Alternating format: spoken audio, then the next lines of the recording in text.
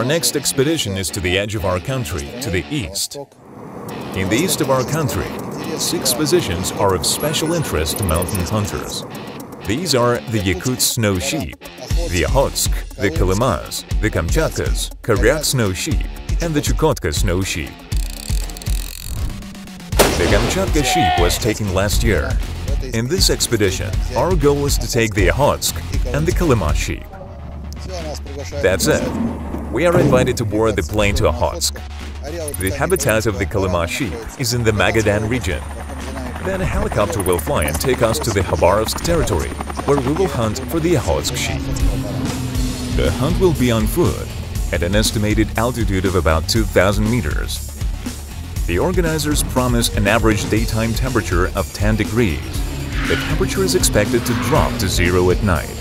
8 days are planned for hunting, excluding transfer.